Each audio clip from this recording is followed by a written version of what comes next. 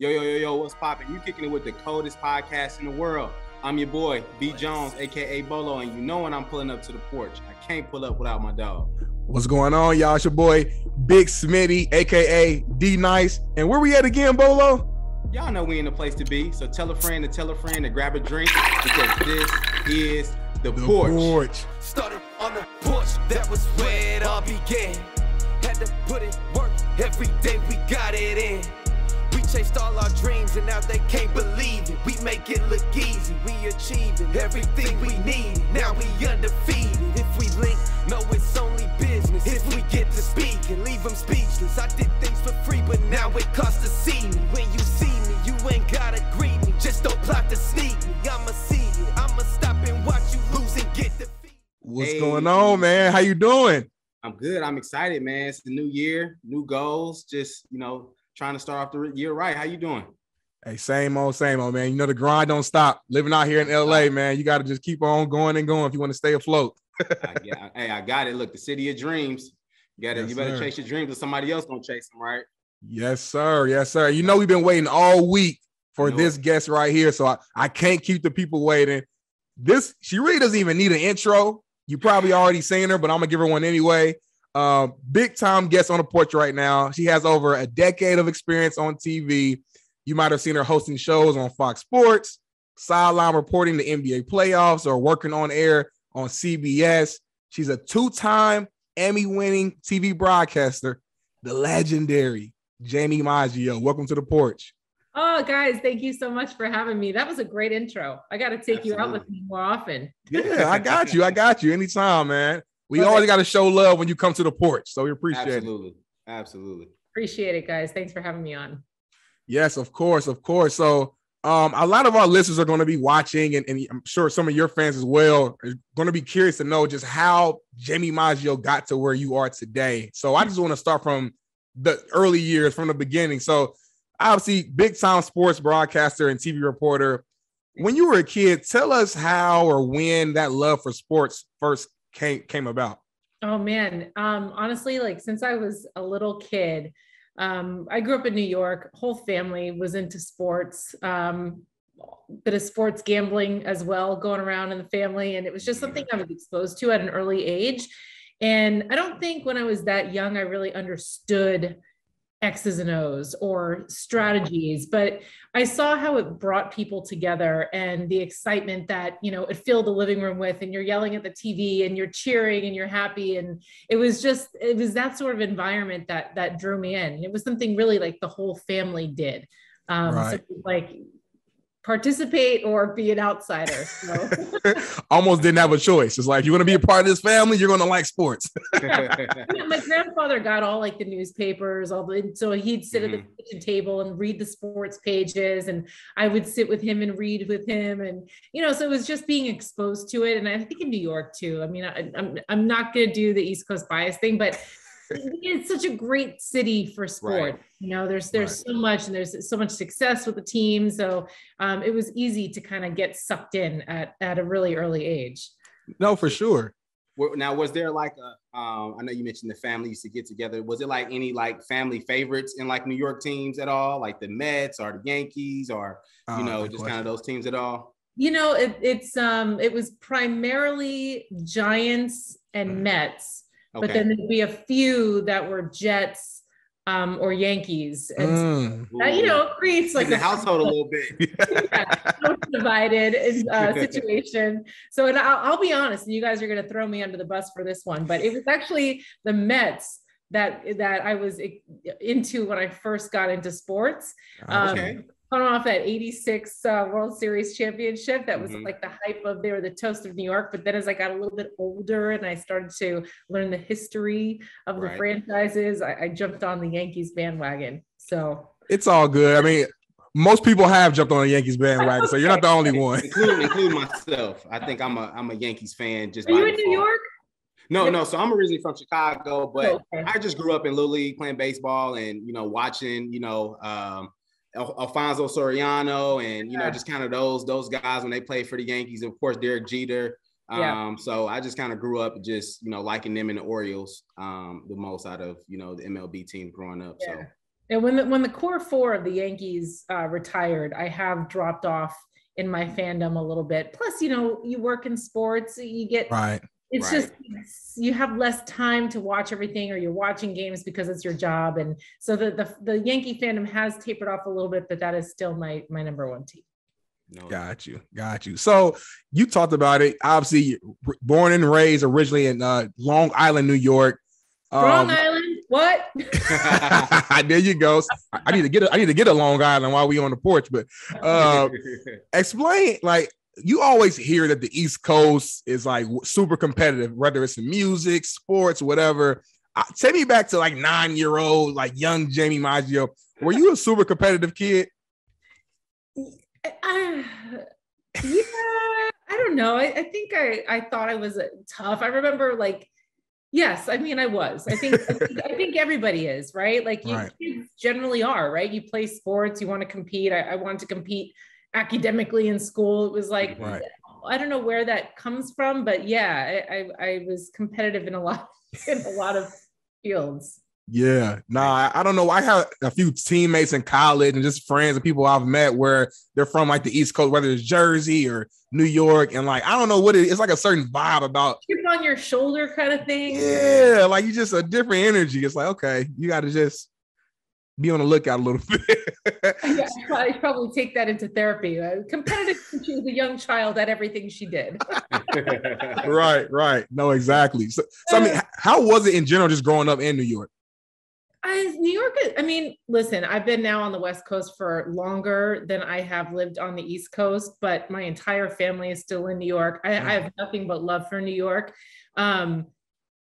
Again, like, I feel like there's I was in the suburbs, like I didn't grow up in the city, but I feel like maybe there's a little bit of a grittiness that comes there. And I don't know, you deal with the elements, right? Like the weather, and there is like a toughness. And I think New Yorkers get a bad rap for being rough around the edges. I just think it's like a way of life. But when it comes down to it, New Yorkers will be the first one to take their shirt off their back or lend a hand to a neighbor and lift someone up. So that growing up in New York, it was a fun environment. I enjoyed, like, I mean, listen, those were the days where like you could play in the street and times have changed. Games. It was times have changed. But I do like the West Coast lifestyle. I'm not gonna lie. I enjoy the sunshine and the more moderate temperatures. Absolutely. Amen. Am I soft? Did I basically just say that I'm soft? Oh no, you're just real. No. Yeah, listen. Look, you said Long Island. You know that. I mean that alone just comes with some credit. Like, okay, Jamie got it. She's from Long Island. All right, it's not a game. Okay. Yeah. For sure.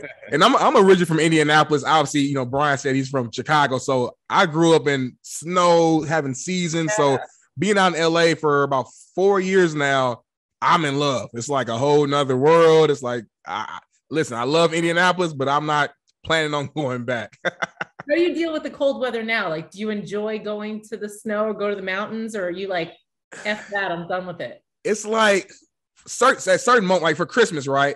I like seeing snow on Christmas Day. You know what I'm saying? I'm used to growing up. It makes it feel like more of a holiday. But like, give me 2 days of it, and I'm ready to come back to the West Coast. Like, I don't need long stints of being out in the cold anymore. So I'm jealous. I have to ask, because I live in Indianapolis now. It's currently 21 degrees, and the wind is just kicking. So it probably feels about 8 outside right now. What's the weather right now in LA? It's probably what? Oh my, 50, 70 probably. Sunset going on. Oh my gosh. I don't think I've seen the sun in like 4 days. The Christmas tree is coming down this week, I swear. Oh, I have mine up too. If I could turn the laptop, mine's still over here in the corner lit up. I just took down my Christmas stuff today. So no hard. No judgment. I got to dedicate like 2-3 hours to doing it. So I haven't found the time yet. Right. But yeah, today was a nice day. It was a beautiful day. But guess what, Brian? We had a lot of rain recently. We are climbing out of our drought, which is big for us here in Southern California. Right. So it's been pouring down, yeah. It has been. But today was a good day. Yes. So obviously you're in LA now, and you transitioned, made that move when you're in high school. And it's funny, I have a buddy of mine played with Darnell and I at Ball State. He's one of the coaches for the New York Jets. So he currently lives in New Jersey, and he's a Chicago guy.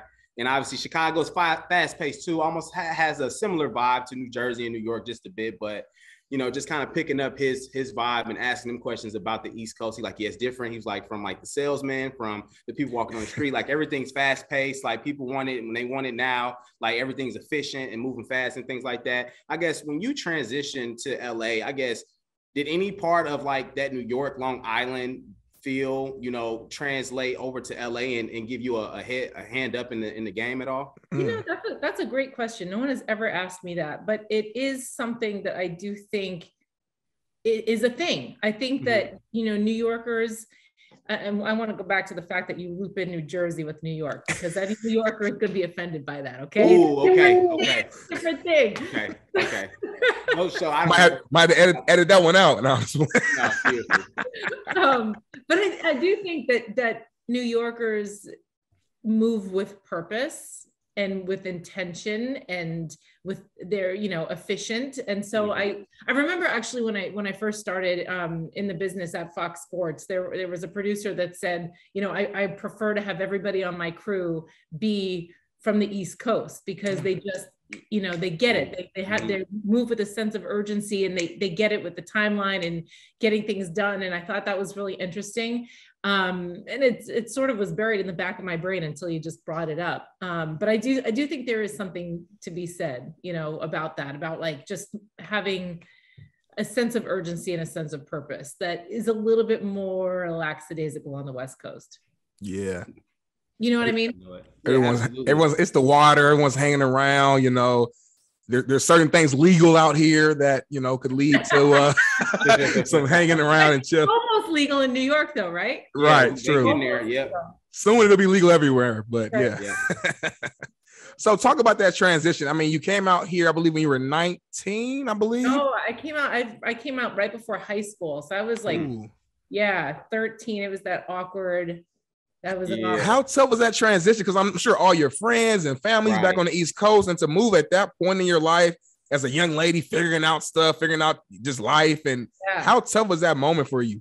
It was funny. Again, New York, I felt 13 is an interesting age, right? Like, you feel like you're trying to become, who you are, and you have this independence, whatever. And then you move into like a completely new environment where you have no clout. Like any clout that you built up in your 13-year-old self, it does not transfer across the country. So it was kind of a transition, making friends and figuring things out. And I definitely had a bit of more of a tomboy vibe, I think, with my New York crew. And then when I moved out to California, it was definitely, more girly girl. I was moving into a Catholic school, and it was just a different scene.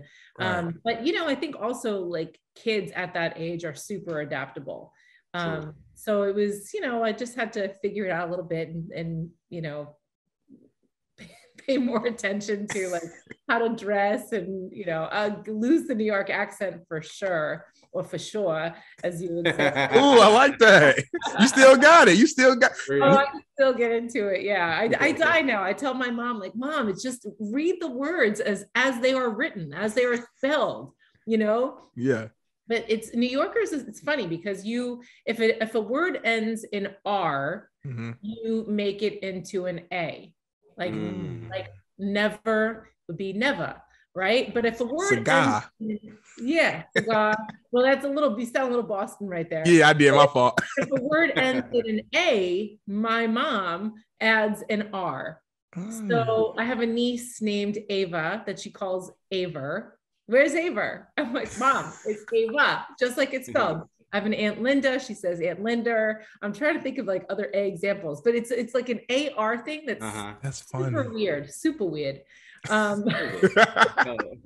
love it. I had no idea before I did like the research for this show that you were even from the East Coast, because like you really don't hear it in your day-to-day, like when you're working and stuff. You've done a great job of just I guess masking it, or I don't know how you did it. At this point it's gone. I could tap into it because I talk to the family all the time.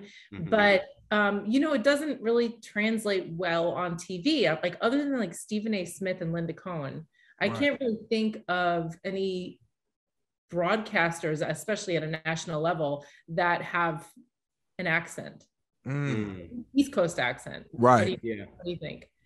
Yeah, I'm thinking. I think you're right. I mean, other than those two, Stephen A. Smith, and I don't think there's any other big time people yet. Anyway, with that East Coast accent. So, is that something when you were young, and you knew you wanted to get into that industry? Like, did someone tell you that, or is that something that you just kind of saw on your own and knew you had to change it? Not to get made fun of in high school. Right. People come over, they're like, say talk, say dog, say coffee. And I'm like, Jesus. And kids, I was just telling on one of our last episodes, like kids are mean, especially like in high school, and like they come right from the hip. They're gonna let you know how they feeling when they feeling it. And if any feeling in your body, if you got any left, they gonna pretty sure try to rip that out of you. So it's crazy. Kids are brutal. Kids are brutal. I always grew up the bigger guy, so trust me, I got my fair share of the jokes, but yeah. You have some funny nicknames growing up? You said what? You have some funny nicknames growing up? Man, what did they call me growing up? I'm trying to think real quick.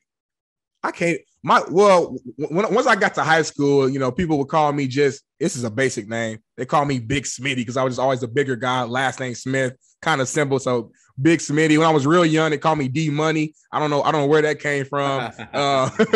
But yeah, I mean, definitely got my fair share of kids clowning, but that's just how it is. So obviously, so yeah, let's transition to school. You ended up going to University of California, Santa Barbara. Take us back to the college, Jaime Maggio. What was that experience like for you? I don't remember. No, I'm just kidding. You might not remember because we were all that partying and turning up. All I know is my dad was like, you better do this in 4 years, because there was a lot of people at that school on like the 5 and 6 year program. But it was a good time. It was a good time. I didn't realize at the time that the communications program at that school wasn't necessarily geared towards broadcast communications. It was more theoretical communications. So people are like, oh, you're in broadcasting, were you a communications major? And I say yes, but the college part didn't really apply to what I do now. But yeah, Santa Barbara was awesome. And at that time, our big claim to fame, probably still, Brian Shaw. Yeah. Shaw went to UCSB, and Jim Rome. God, I didn't know Jim Rome went there. So Jim Rome, when I was in school, had a radio show that I would listen to, and I was like, this guy's amazing, and he was a gaucho. So that was in school, I would listen to his show and think that's pretty cool. But I didn't really know how to get into this business. It wasn't an easy. Yeah, I didn't. I feel like most people don't it's. Yeah, I don't know. It's. I know. I feel like there's not one route that just if you do this, and this, you'll make it. It's not necessarily. But the thing that you do have to do is just be persistent and professional. I think is the key to success in this business, because a lot of doors are going to close in your face. I remember I had a boss early on in my career who was pretty high up at a regional network, and he told me that I had a whiny voice and a baby face, and actually suggested that I do Playboy if I wanted to launch my career. What? Wow. For real. This was my boss. Stop playing, Jamie. I swear to God. And I was like, oh, okay. I just walked out of there, and I'm like, holy shit, that just happened. Whiny voice, baby face, and I should take my clothes off if I wanted to be taken seriously. What? Yeah. I know, at that age, you're figuring stuff out. In that, obviously you look back now, we laugh now, but in that moment, I'm sure you were like, what the hell? I'm surprised in your research you didn't find the Playboy spread. I did. I was like, did you? Let me go to Google. Let me let's find it. Man. Well, yeah. I guess that leads to the question, were a lot of people in the industry doing that to get to the TV, or at that time? There was a couple, and I think at that time period, Playboy was a big thing, and Maxim and FHM. So you had all of these, men's magazines that kind of tailored toward that. And no knock on it. I just figured, that wasn't really the route I wanted to go, but that it did seem to be that was a big thing at the time. So, but yeah, I didn't do that. you would think a baby face would be like a compliment. Like if you're looking back, that's a good thing, right? Now that's good skin. I mean, you look young. That's a compliment in my opinion, right, Bolo? I mean, you had chubbier cheeks at the time. I don't know. I don't know. And I did take voice lessons once, actually, early in my career. But I just think if you have it, you have it. It's not something that you can fake. It's not something that you can force. It would drive me crazy when people would say, like, do you really like sports? I'm like, are you kidding me? Like, you cannot work in this business, even if you're behind the scenes. Like, you can't work in business unless you are passionate about it. And you can't start studying today. You have to grow up with it. You have to have watched the generations before you became a professional so that you understand the history. And, you can't just become a sports fan overnight. 100%. I get it. And it's one of those things too, especially like you mentioned a little bit earlier, like I think people who grow up, watching the game and become analysts, not only do they know like the personnel, they know what people need to be successful, but they also know the schematics too. Like they know different pieces that you can put in place for a team to be successful, right? So I think one cool thing about just analysts and things like that, like my wife, so I've been with my wife for a little while now, and she was like total like anti-football, and like I'm a football geek. Like I just geek out over the small things of football, like positioning and what this person did wrong and gaps and stuff like that. And it's funny to just kind of coach her up and show her like, hey, this person, hit the wrong gap. So that's why they, hit the B gap and ran for 35 yards. Right. So just different things like that, just educating. And like, you hear some analysts, when they're, calling the game, they're like coaching us up, like they're making us understand. So it gives us a more of an in-game feeling of like, we know what's going on. We feel like we're actually on the sideline. Yeah, you want to learn something when you're listening. That's why I hate watching a game at a bar. If it's an important game, I need to be at home in my living room because I want to listen to the broadcast. 100%. By the way, is your wife warming up to football? Yes, she is warming up to football. So I met her at Ball State. We started dating like my junior year, and that's kind of when she started to get introduced to it because she would come to the football games and stuff. Yeah. But, as our relationship grew and football was over and football was there, college football. So, it's Thursday, Friday, Saturday, Monday. So, my TV is literally locked on football. So she had no choice, either to go upstairs or she wanted to spend some time with Brian, we could just watch some football. So let me tell you though, instead of telling her about the B gap, you should break down the personal stories, because that's what I think women, when they understand that, like this guy, I mean, Alex Smith, for example, like what a great story that is. When you start to explain some of the personal stories of these players, then get to the emotional ties, I think that is, part of what the female audience can appreciate. I think so too. It's funny too, because she's like, oh, who's that guy? Like, he's cool. Like, I'm going to look him up on Instagram. I'm like, oh, okay. He has a pretty wife. Oh my God. He's not. Right. Don't look too hard now. So yeah, it keeps them engaged. And I'm just happy that, like I said, she knows about the game, and it's fun to just have a conversation just about, football and things like that. And obviously, it's a give and take thing. So, I'll watch a few shows here and there, and we'll have some dialogue about a few shows that she loves to watch as well. So that's nice. Insecure at home watching Insecure. Stuff like that. Insecure is a good show. You gotta love it. Oh yeah, I watch it for sure. Yeah, season finale. Yes. I used to date a guy who was obsessed with The Walking Dead. And I cannot watch it. I like the gore just grosses me out, but I would read these recaps the next day so that I could talk to him a little bit about the show because he loved it so much. But even sometimes the recaps, there'd be like a GIF or GIF, however you say it. Yeah.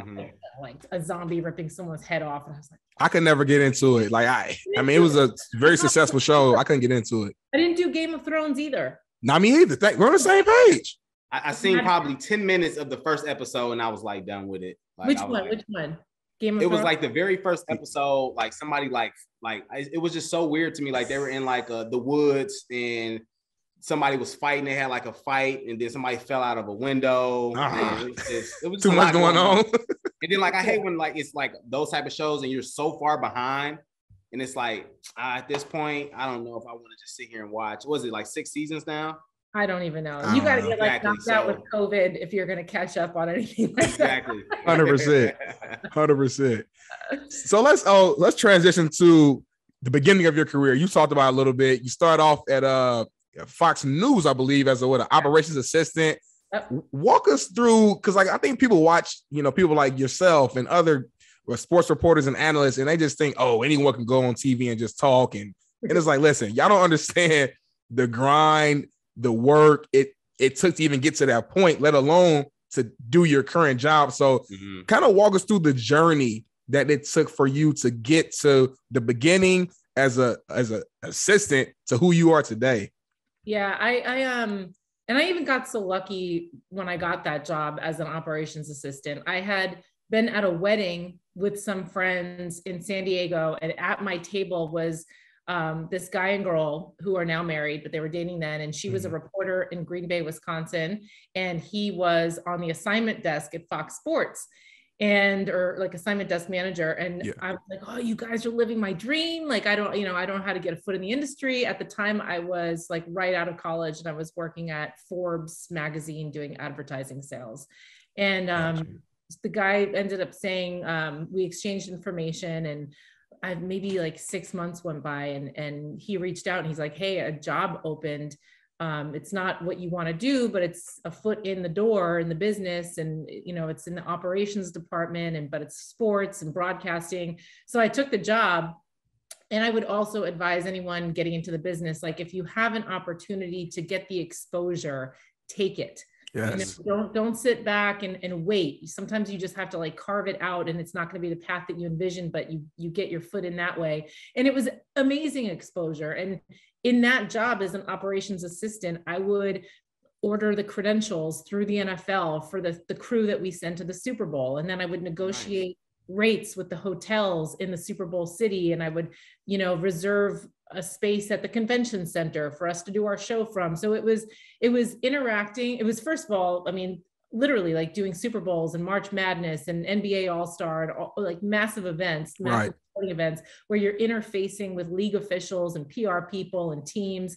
So it's a lot of exposure and networking. And then it's also understanding what it takes to put on a big production like that too. So it was a lot of knowledge, and at the same time, like I'm ordering pens and pencils and installing phone lines, like it, what it is. But, that was like a great jumping off point. And from operations assistant, I became a talent booker on Best Damn Sports Show, which again was a super fun show with a lot of interesting people, people to come onto that set. And then a production manager on that show. And then when that show went off the air, I got laid off, and I was literally interviewing to do pharmaceutical sales. Oh, really? Yeah, I thought it was over. I thought that was it. I was out of work for almost an entire year. How tough was that? I want to stay in this. Like, how tough was that moment right there? Like, did you go through any depression? Because I could just understand, even me and Brian being former football players, like, I don't care what school you go to. If you play college ball, the goal and the assumption is that, okay, I'm going to the league. Yeah. I didn't make it to the league. I got a knee injury. And even if I didn't get hurt, it was going to be a stretch anyway to even make it. So once my career was over, there was like a 2-year period as well where I'm like, man, like, what am I, like, what's next? You know what I'm saying? So like, what was the mindset for you? It was tough because I was, I had gotten let go from a job, which that doesn't feel good. Right. And I was at the time, like watching my peers who were climbing the ladders in their own industries. And they, my friends that were doing like pharmaceutical sales, which when I was in school, I didn't even know that was a thing, but they had a company car, they had a company phone, they had an expense, credit card for expenses. And and they just seemed to be killing it and crushing it. And I was like, I don't know, maybe I'm doing this wrong. Like, I kind of had the cool job for all these years. And I got to go to Super Bowl, and I got to, go to like big games and meet cool people, but I wasn't crushing it. And I wasn't getting to where I wanted to be professionally. So I was looking at other options at the time. And I had built up enough of a resume tape. And I had just hired an agent. So I was putting feelers out there to get in front of the camera full time.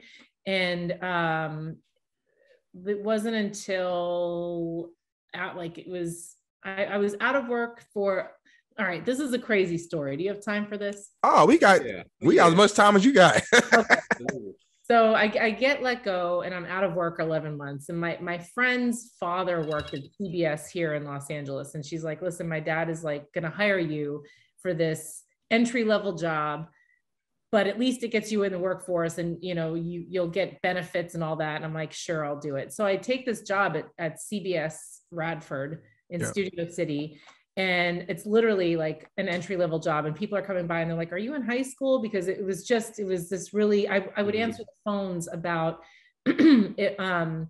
like flooded toilets or like cockroaches or like garbage needs to be picked up on the stage or this set, there's food left over, you have to get that cleared out. And I would write up the work tickets and send it out. And meanwhile, I've got at this point 8 years of experience in production under my belt, like at a major network on major shows. So, but it was not just a step down, like it was a few steps down, but I needed to get back out there. So I do that and I'm there about 3 months and my agent calls me and he's like, the Philadelphia 76ers want to bring you in for an audition.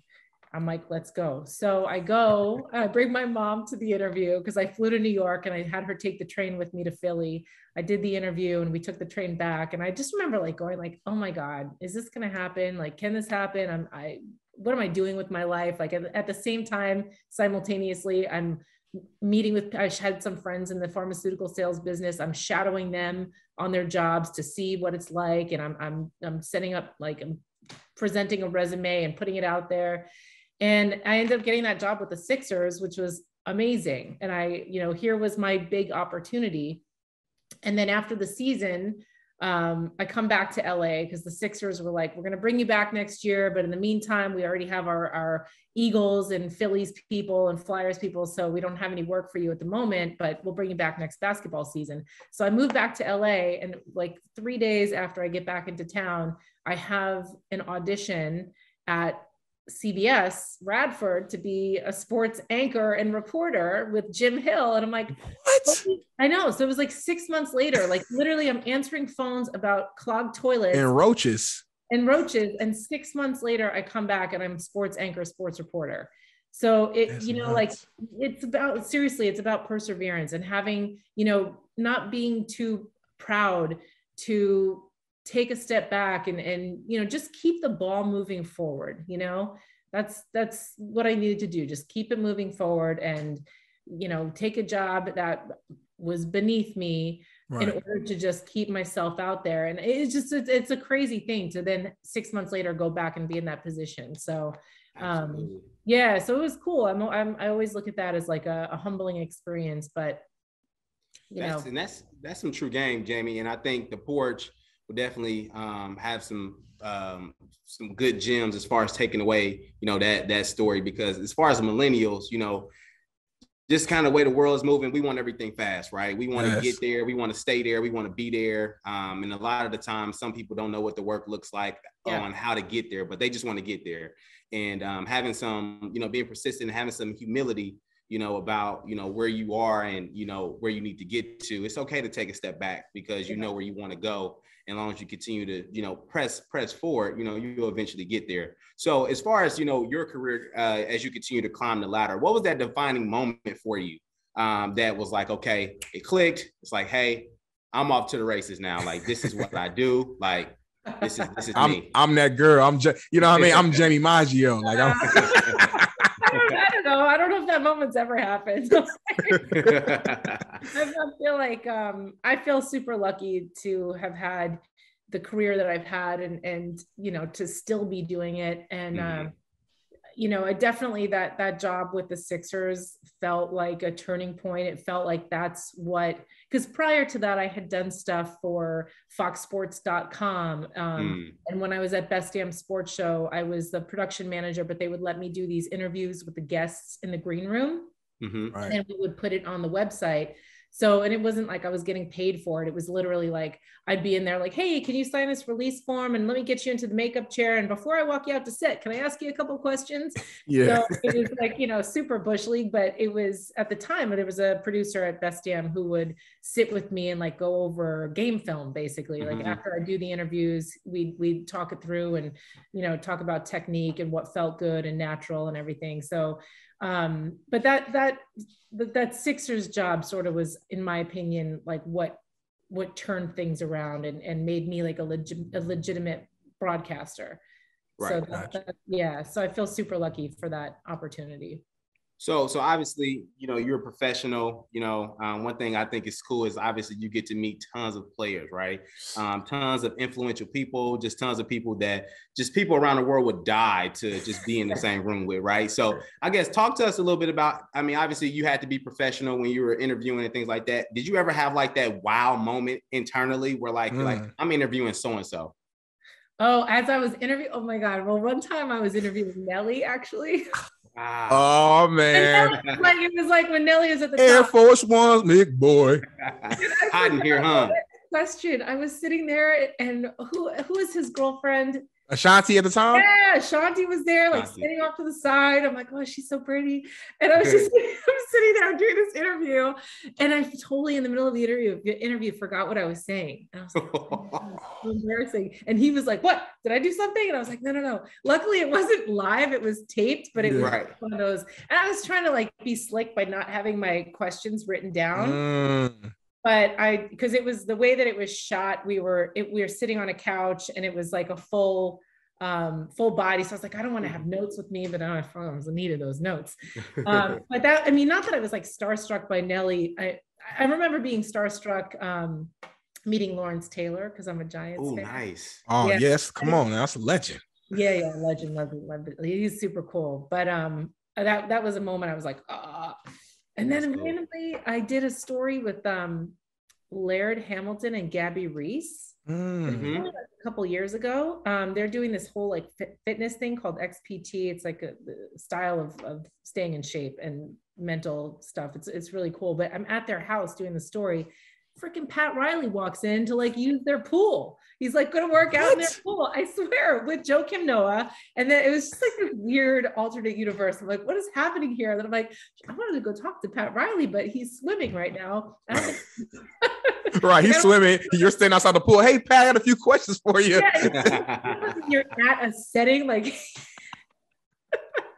It's different when you're at a game or something. I think people anticipate being approached in that environment, but like you're at your friend's backyard using their like fitness setup. I didn't think I could do that, but I was like, oh, that's so cool. It's Pat Riley. And he's one of the coolest cats in the world, man. So it's like, man, Pat Riley. And those 90s Knicks teams, man, that was what made me like love hoops for sure. So yeah, very cool. So wait, did I answer the question? No, yeah, absolutely. Nah, you did. He asked, you named a few people. That's great. Oh, you know what else was super cool? The first time I was doing the playoffs, like for TNT, and we were doing, it was the Pacers Bulls series in the first round, and I was working the game with Steve Kerr. And he was the analyst on the game, and we were walking into the Bulls arena, and he's like saying hello to everybody and like every security guard, and how's your kids? Like it was amazing. And I remember walking in going like, holy shit, I'm doing an NBA playoff game with Steve Kerr in Chicago. Like I grew up watching Steve Kerr in Chicago in the playoffs, like usually beating the Knicks, and like that was a cool moment for me. And like just having watched this guy on TV, and now I'm his broadcast partner for this game. That was a cool moment. Dope. That's dope. And you're probably rooting against him, obviously. So yeah, well, him and Reggie. Like I'm working with Reggie, I was like, this guy's an asshole. But Reggie's like the best, right? But like as a Knicks fan, you hate him. Exactly. So those are some fun moments, like as you become an adult, that you can look back on and be like, oh, these guys are like idols from my childhood. And now I get to like be like, what's up? 100%. I know it's probably hard for you, like in the moment, because you're grinding and you're on goal mode. So it's hard for you to probably sit back and just think and look back over your life and your career and be like, damn, like that was pretty cool. You know what I'm saying? Mm-hmm. But a lot of kids and a lot of people, including myself, some of the people I've met, even being able to speak with you right now, growing up and being like, I would have never in a million years thought I would be able to be friends with some of these athletes and communicate and talk and do podcasts with some of them. So you're definitely an inspiration, even if you don't even know if you don't know you are one. So yeah, it's fun. Like we really are living the dream, you know? Yes. Beautiful. It's 100%. beautiful. And it's so funny. So like quick story, like, so my, one of my good friends, I told you, coach for the Jets, they had a game in Indy. So he gave us like some sideline passes just to see pregame and stuff like that. And it was a Thursday night. So the Thursday night NFL Network, I guess the analysts were there, like Steve Smith, Michael Irvin. So they were walking on the sideline. And like, I was like, man, should I get a picture with Michael Irvin? And like Michael Irvin literally was shoulder to shoulder with me. And I was like, I'm just nervous to ask him for a picture. Like, I want to take a picture with him. Like, I'm not even going to ask him. So every time I see him on TV, I'm like, I should have just asked that guy for a picture. Like, I don't know why I didn't ask him for a picture. Worst thing he can say is no. Literally, and I'll probably live with that forever. It's so funny to think about that. And like, you guys just talk to people every day, just like, Nelly, Norris Taylor, hey, like, it's just cool. So definitely got an appreciation for that. 100%. For sure. So let's move to our quick hitters. I know we got to let you go here. So just some quick hitter questions here. We'll ask you a question. You give us a 1 or 2 liner response. So obviously you're from New York, and I read in one of your bios that you're a pizza enthusiast. So yeah, what is the best pizza back in New York? And then tell me what's the best pizza out here in LA. Okay, so in New York, there's a spot on Long Island. There's actually a couple different franchises now, but it's called Umberto's Pizza. And first of all, you can get a lot of good pizza all over New York, but Umberto's, I make my sister take me there. Like, she picks me up at the airport usually. We go straight to Umberto's. Sometimes she even brings a slice in the car because it is just so good. It's like the perfect amount of cheese sauce ratio. You want the crust to be just the right amount of crunch, not too burnt, but not like undercooked. And it's just so good. And then I found out, like, the Michael Strahan Giants, they would get this Umberto's at the practice facility once a week. Oh, that's done. I was like, oh, of course. Makes sense. That makes sense. So my favorite place in LA, I don't know if I can say it publicly because I don't want it to blow up. You gotta at least tell me, because I've been here for about 4 years. I'm still learning LA. COVID made it kind of difficult, obviously. I have not found a pizza spot yet. You got to help me out. All right. So I was having a call with a friend who works for the Clippers earlier, and he's also from the East Coast. And like, we have this thing where we're going to once a month take each other to a different pizza spot so that we can find the best pizza. But so far, I would say it's called Slice and Pint in El Segundo. And this stuff is like, you can write that down. We'll go there, Darnell. We'll go there. Yeah. Okay. Let's make it happen. It's a cool, like, they've got like the outdoor setup, which I think just started during COVID, and you can bring your dog and hang out, but the pizza there is really, really good. So yeah. And I'm like, I'll never get over pizza. It will always be like, if I had to choose one thing to eat for the rest of my life, I think it's pizza. I can see the love in your eyes as you're saying it. Like, it's just the perfect combination of ingredients, and man, simple. Now wait, these are supposed to be quick hitters, and I'm just like rambling on about pizza. Hey, I love it. I'm good. You talk about pizza all day. And I just want to add, I'm from Chicago, so it's not like a deep dish. We got this place called Italian Fiesta. You know, we got a couple good spots in Chicago that are just to die for. So I'll give you that. And I will say this, during this COVID experience that we're all going through, I did order some Lou Malnati's. Yeah. Yeah, because they will ship it to you. At, like, you know, these frozen pizzas, they taste great in the oven. So yeah. Might check it out. Yeah. Okay. So let's talk about, obviously, like your DMs and like people that are hitting you up. So the funniest. We're getting spicy.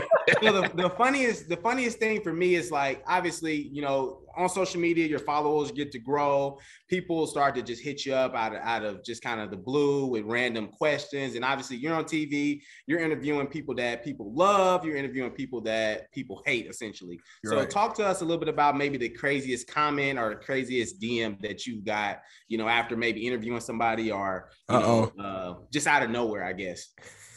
You know what? There's social media, as you guys well know, is a weird place. Yes. There are people that, you know, one time I was doing a football game for Fox and I had like bronchitis. And a guy was messaging me like, you sound like a man, you look like one too. Oh, you know, so there's just, or like, I know you want to give him head after that interview. Like people say crazy, crazy stuff. So I have actually, for my own mental health, stopped. And then there's the other stuff about like, you know, you're so hot, I want to do this too, like that kind of stuff. So I have really taken a step back of looking at the mentions or looking in the DMs just because of that. I think that it's just like, it can be such a great way to share information. Right. But especially like, you know, in this whole like last presidential campaign, I won't get too nutty, but like people have really used social media in like bizarre, unfortunate ways. And I, you know, I don't think we can live without it, but I think we have to alter how we live with it.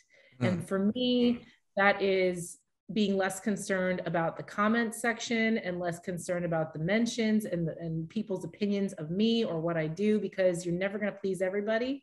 So, you know, there's been all kinds of crazy stuff over the years, but I sort of try to filter that out. Yeah. And also, guys, no girl likes a dick pic.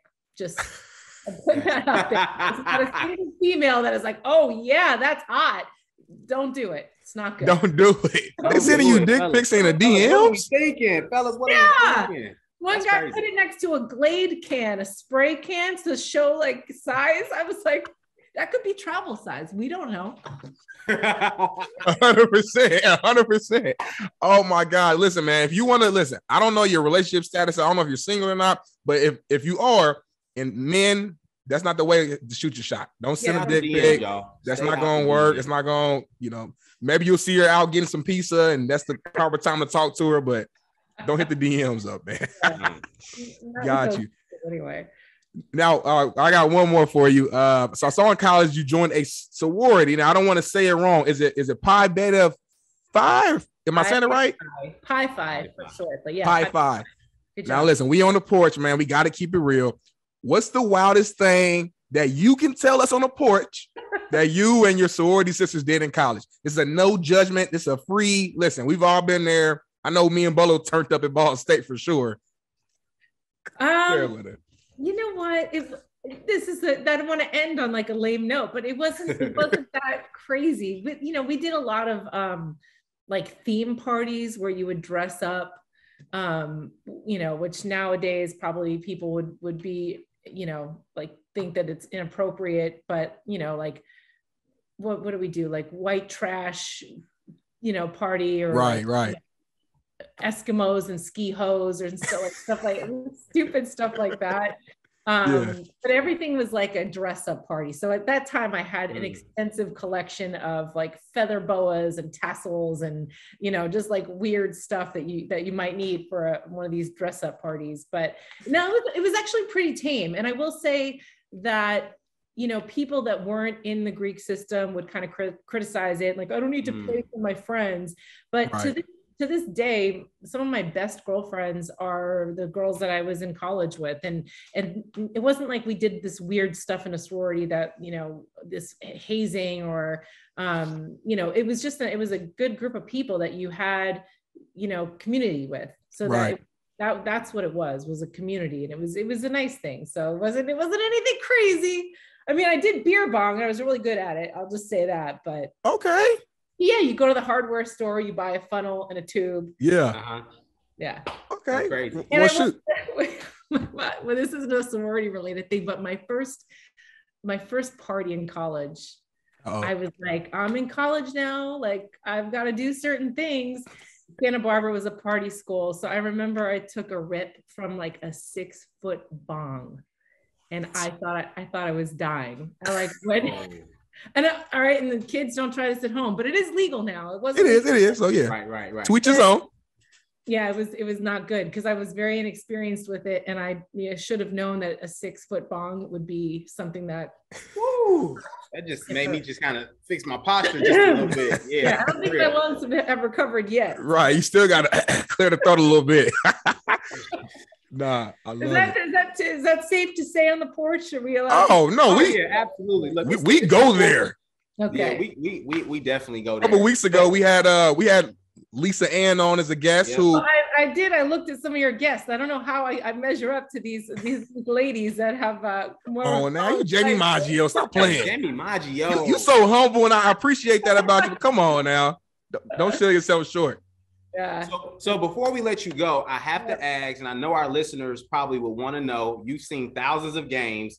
Tell me about your favorite game, or like the favorite, your I guess the best game that you've been a part of. Oh my God. So it was the Super Bowl, Giants Patriots, the first time around. It was a Fox Super Bowl, and I was working at Best Damn Sports Show, so production manager. So I was in Arizona for the game, and just being around the environment, like we had Tom Coughlin on. I love Tom Coughlin. We all having those Giants players on, Patriots as well, and you're just being there at Super Bowl is such an exciting event. I think March Madness is the only thing that kind of rivals that experience. But I ended up going to the game. I had one ticket up in the nosebleeds by myself. I went up there and I was like, I can't sit up here by myself. I went down to a lower level and I found some Giants fans, like random people, and we were all huddling together. And I remember watching that game, and the catch, like David Tyree, you couldn't, when it happened, I was like, I couldn't appreciate how insane that was, because you're watching it instead of seeing it on the TV with all these different angles. Like, I think they showed the replay on the Jumbotron or whatever, but like you couldn't fully appreciate it. And that game, I was crying. I cried for at least a week after. Anytime I heard an interview or like a replay or whatever, and it's just like, and I will say Fox Sports, they had the game that year, and after the Super Bowl, after that game, they had a wrap party, and at the wrap party they replayed the game on these giant screens all over, and I was just in heaven. That was so special to be able to see my team beat the previously undefeated Patriots, the evil empire, like the New York Yankees of football, right? Yeah. And that was like the most unbelievable. And I thought, like, man, I am so lucky to be here in this spot where I can, like, just be a part of it, soak it up a little bit. And that was probably the best game ever.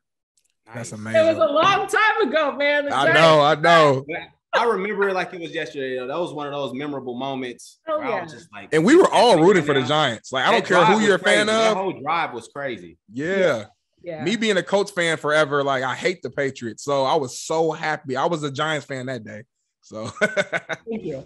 Definitely appreciate it. So, but Jaime, man, like we always say, we gotta give our flowers to you. You are doing amazing work. Continue grinding and leading the way and inspiring others. I'm early in my career. I'm still learning and navigating through this space, and having someone like you to watch and be able to ask questions if needed is definitely a huge, appreciation for sure. So continue to shine, and we appreciate you. Well, let me express my gratitude to both of you for making this such a fun interview, and for having me on to be on your podcast. So this is a lot of fun. Thank you, guys. Of course. Absolutely. Where can the people find you real quick? Like social media, where can they find Jaime? Let me look. I'm on Instagram. I don't really mess with Twitter anymore. I mean, I go on there on a regular basis, but at Jaime_Maggio. And that's Jaime like Jaime. Everyone spells it wrong. Jaime. There you go. Y'all heard it here first, man. Bolo, close us out.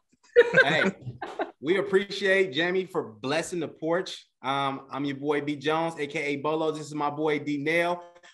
Hey, patience, being persistent, and being professional. Hey, you put those in the pot. Hey, who knows where you'll end up? Somewhere successful.